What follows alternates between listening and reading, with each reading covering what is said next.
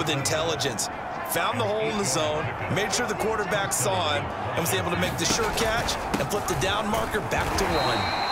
And he sneaks his way forward only for a couple here. Second down. The last run got a couple. Here's 2nd and 8.